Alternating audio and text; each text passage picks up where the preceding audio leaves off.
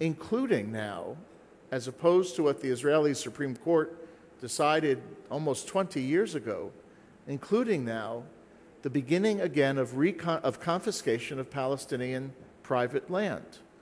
It's not just settlements on so-called state land, but it's confiscating or legalizing the seizure of private land for settlements, which eat up the very territory about which Israeli leaders say they want to negotiate. Second, Israeli leaders say that there's a new precondition, which is acceptance of Israel as a Jewish state. Now, all societies have the right to define their own cultural, ethnic, political characteristics. But it's really unheard of in international relations to expect another country to recognize the characteristics of a society as opposed to recognizing giving diplomatic recognition. So you have these activities by Israel and this precondition which have taken it off in a different direction. And finally, you have the United States. The United States, over the course of the past 3 years under the presidency of Barack Obama, has tried 4 tactical approaches to instigating or invigorating the peace process. First was the idea of a settlements freeze, which, as nice as it would have been to achieve, was not ever in the realm of possible achievement as a precondition for negotiations. Now, for those of you who want to Google what I have written since I've left government, I have focused a great deal of attention on settlements policies. I am not a supporter of settlements. But to expect that Israel is going to stop settlement activity, including natural growth in advance of negotiations, is not realistic. Second, the idea of proximity talks. Palestinians reportedly did bring substance to proximity talks. Israel did not. Third, direct negotiations. They lasted 3 weeks. And then the president, on May 13th, suggested a trade-off in negotiations of borders and security. And as soon as Israel pushed back, the president started walking away, and then the Palestinians continued pushing back by insisting upon the preconditions which were not going to be achieved. So you've got 3 parties that are heading in totally opposite directions. The question now for the United States and for the 2 parties themselves is how do you realign the strategic interests and purposes so that all 3 sides are moving in one direction towards the achievement of a peace settlement? Thank you. Thank you, Ambassador Kurtzer. Now we move to our next speaker, Mr. Araikad. I will not introduce him as a chief negotiator because this may imply he's unemployed, so I will introduce him as the PLO executive committee member. Thank you. Thank you. Number one, the U.S. borders in the 21st century are no longer with Canada and Mexico and the 2 oceans. The U.S. is a country with 200,000 kids in Iraq and Afghanistan, and the geographic borders of the United States today are with Iran, Turkey, Tajikistan, Turkmenistan, China, Pakistan, the Gulf, Saudi, Syria, and Jordan. And when the geopolitics of superpowers change, this reflects the functional role of nations in the region. So I don't think President Bush, who, by the way, was the first American president to acknowledge the Palestinian state and to call it Palestine, he did not wake up one morning and felt his conscience was aching for my suffering that he said that the Palestinian state is a national American interest, and I believe that the U.S. has exerted and continues to exert every possible effort in order to achieve a Palestinian state, to serve their interest, as much as I did not wake up one morning and felt my conscience aching for the suffering of Israelis, that I sit with them. It's a need for me. It's a matrix of interest that is developing. We're watching it very carefully. And I will challenge the Arabs with one question. I went to the UN. submitted an application in the Security Council for the State of Palestine as a peace-loving country that commits to all the Charter of the UN, international law, the rule of law, to live side by side the State of Israel in peace and security in 1967. For this crime that we got membership in UNESCO, now the American Congress decided to cut the aid for us. There were consequences. Israel withheld back my money. They stole our money. Since we're under occupation, everything we buy, import from outside, the taxes, revenues are collected by Israel for a 3% surcharge. Now they took it. What were the consequences on America from Morocco to Oman for taking such a position? Zero.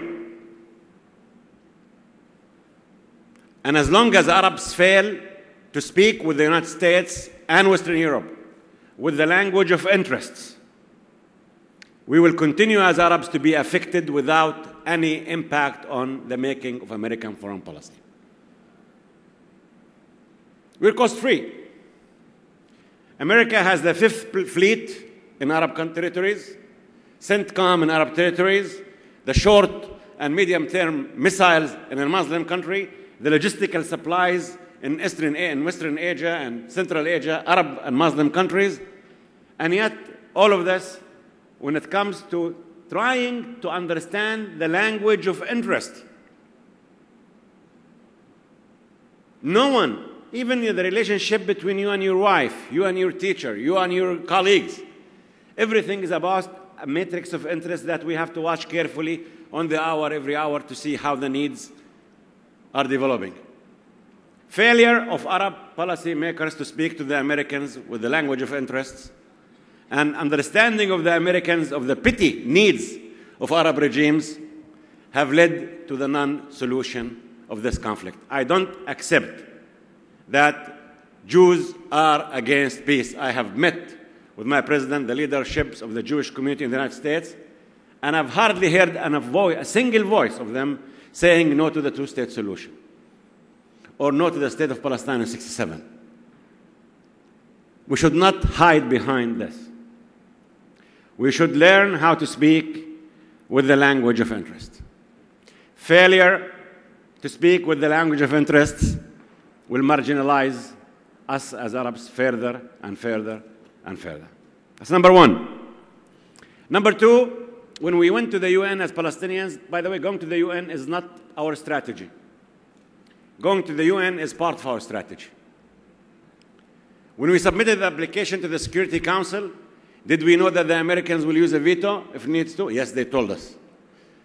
Did we know that they will exert every possible pressure on countries members of the Security Council like Bosnia, Colombia, Portugal, whoever, to abstain so we don't have the 9 votes? We knew that. Why are we doing this? We're doing this 20 years later, after the beginning of the peace process, and failure to achieve the end game of 2 states. We're trying to achieve 3 things at the UN.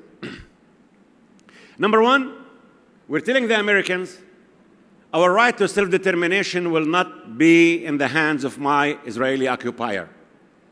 George Washington did not keep that right in the hands of George III, and no one did, and we will not do. Number two, we are trying to restore credibility to international relations. And number three, we are trying to restore morality to international relations. Those who speak of realpolitik and those who come from the schools of realpolitik should not mix between nation-states guided by the Charter of the UN principles, advancements of man, democracy, human rights, and the language of blackmail, thuggery, and mafia style. Realpolitik does not mean to deprive international relations out of its morality, and as Palestinians, we are doing that. We went to UNESCO just to show the extent of morality and those who are restoring international credibility to international law and international politics, that they are rewarded. We got 107 votes. A people with no country, no borders, no economy, no armies, no navy, and if it's my word against anyone, any Israeli in the Congress and the Senate, I'm dead. I don't stand a chance. Who said life is about fairness and justice? And yet, 107 nations voted for us, and 15 nations stood with the Americans and the Israelis. 85% of the international community voted for the morality, international law, and the right to self-determination.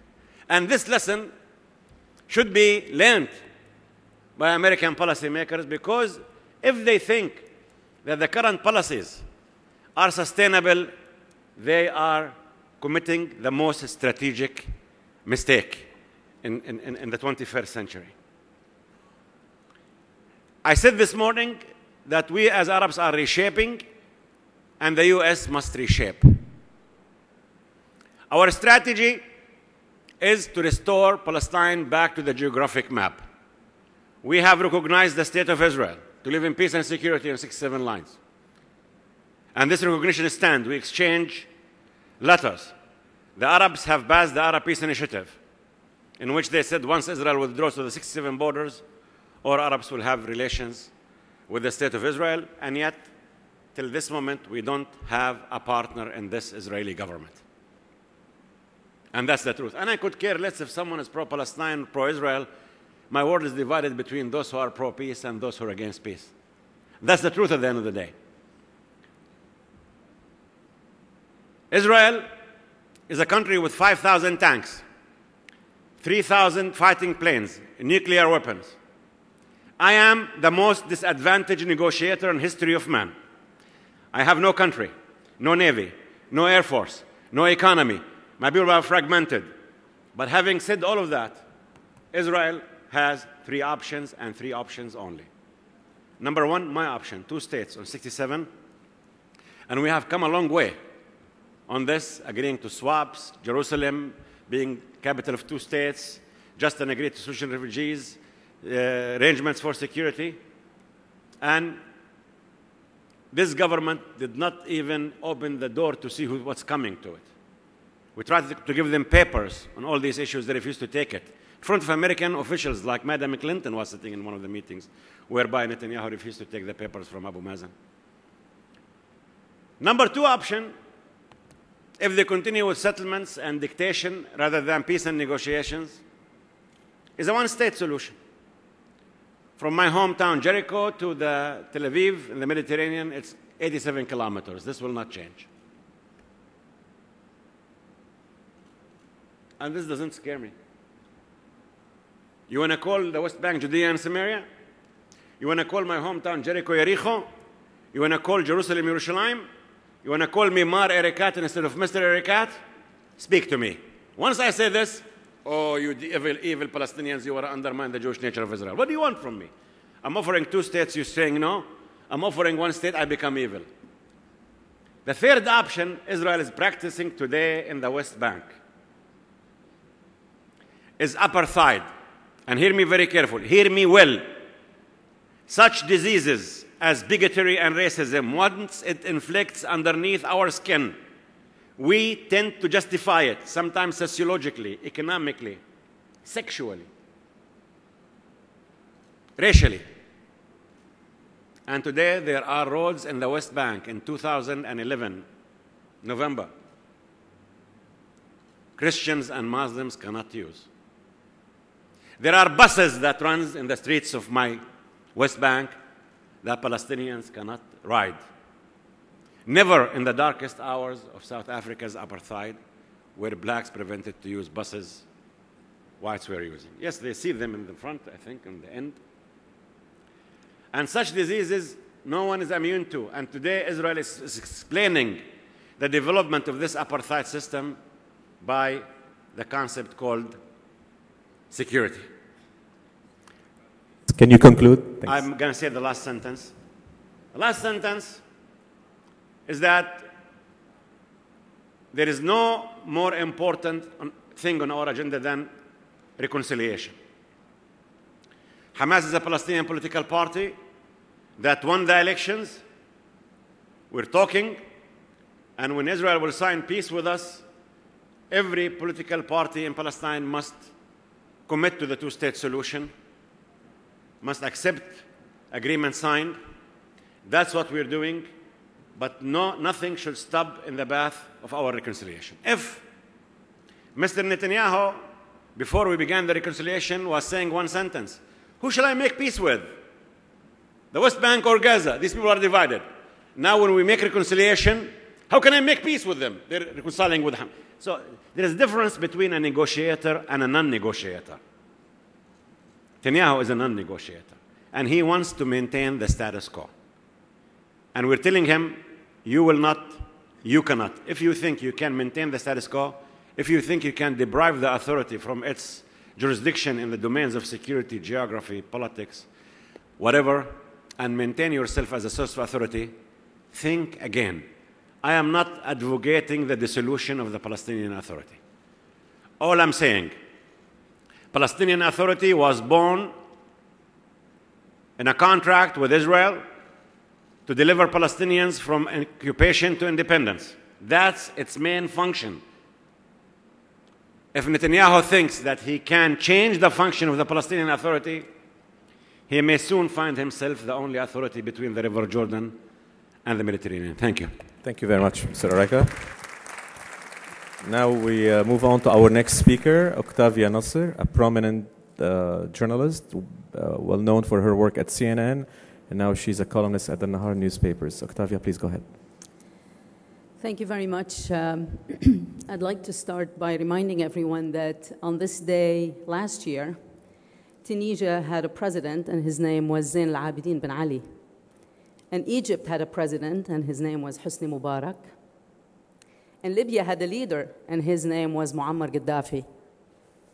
And all these men were either allies or friends or perfectly fine with the United States of America.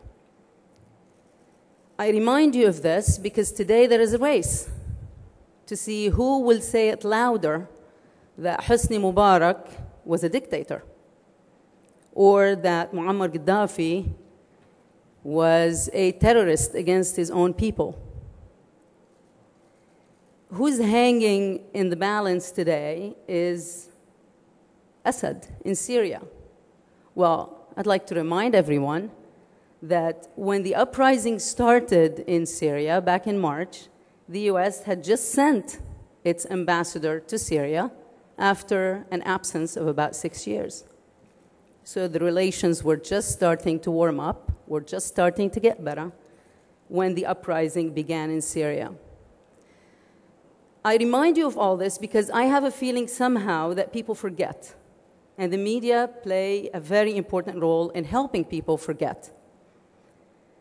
And the changes that were brought on the ground in all these countries, and of course we still have to know what's going to happen in Yemen, what's going to happen in Bahrain, what's going to happen in Syria.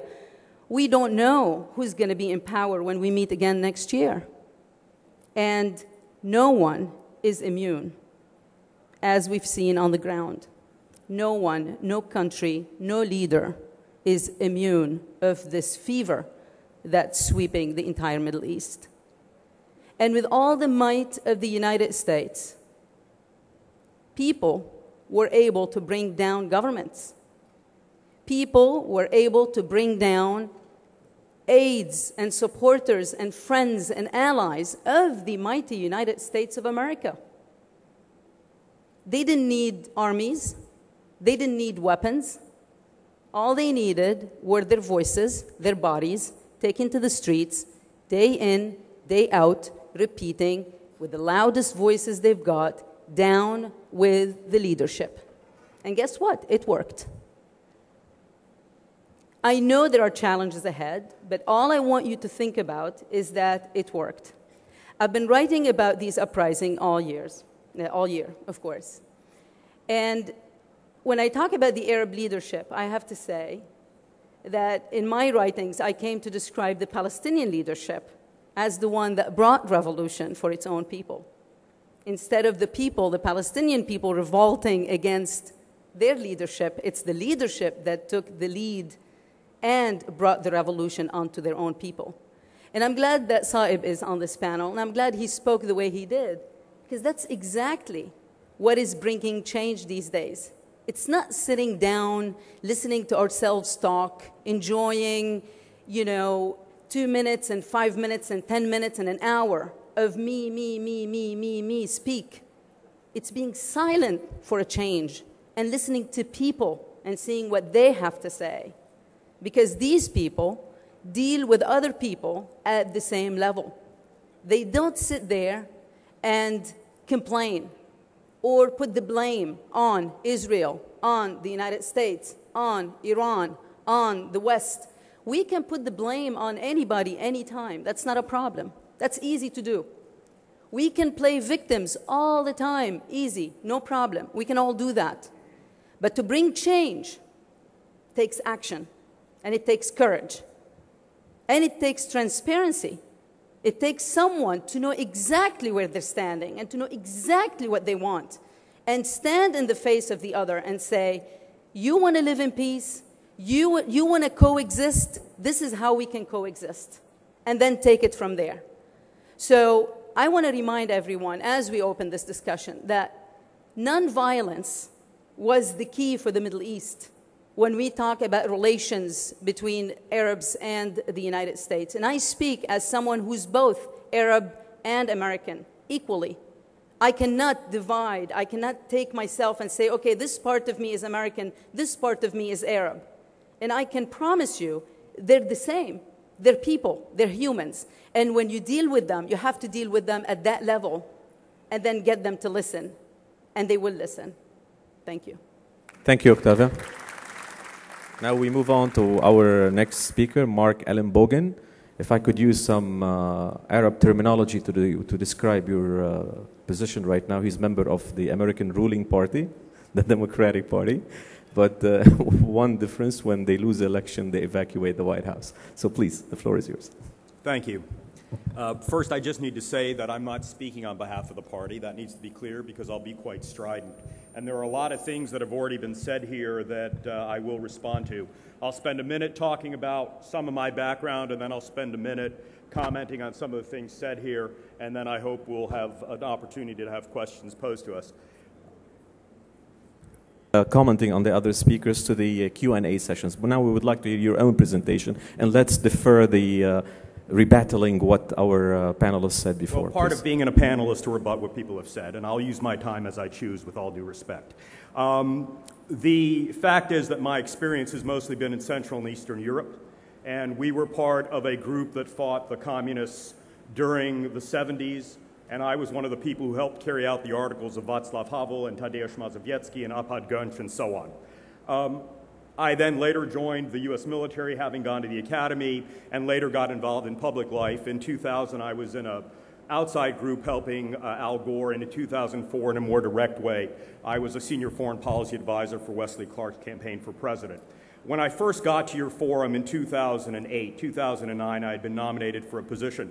And like many people in my position who had been big donors to the party and had a public policy background, my nomination got held up, and after about 13 months, I said, I don't hate myself enough to continue going through this process. My voice in the Democratic Party is a more conservative voice, and it's not always well liked, but I do respect people like Howard Dean and others who decided that people like me should get involved. Having said that, we spent a lot of time today talking about the Israeli-Palestinian conflict, and I've known Saib for a long time, although I do, as you know, not like it when you talk about apartheid, although I generally agree with many of the things that you say, and we've had this discussion before. I also completely reject when people talk about a Zionist lobby. I find it offensive and racist, and frankly, as a person who was born and raised in Germany, I think you need to be very, very careful, dear sir, how you use that terminology. Third, this panel is supposed to be about the U.S. and our relationship with the Arab world. And it's not clear that our relationship has gotten better from Bush to Obama. And I think that there are different reasons for that. Different mistakes have been made by both presidents, unfortunately. Part of it is stridency in the case of President Bush, the way he saw the world. I don't know how he added 2 + 2 and came up with 10, but he did make decisions for better or worse. And I do think that you have to remember that Saeb did say he was the first president of the United States. It wasn't a Democratic president, it was a Republican president who recognized a Palestinian state and called it as such. So I think when we have these discussions, it's a little bit unfair to break it all down into Republican presidents have this feeling and Democrats have the other. It's much more confusing than that. I think our relationship with the Arab world at the moment is not very good. I think that we've made a lot of mistakes along the way. The ambassador talked about it a little bit in a more diplomatic way than I have to, thankfully. I'm not bound by that. But nonetheless, I also don't want to be offensive. And also, I think mixing and matching the Arab world is a very bad thing. You can't just say the Arab world. You have to look at regions. You have to look at states. North Africa is different than the Gulf states, is different than Egypt, is different than Palestine. There are lots of complications. And the other thing that I completely reject is this concept that the Palestinian and the Israeli conflict is the beginning and end-all of all conflicts in the Arab world, and Saeb talked thoughtfully about that. The fact is the Israelis and Palestinians will make peace long before the Arab world has solved all its problems. And those are my comments, Mr. Chair. Thank you. Thank you very much for your insights.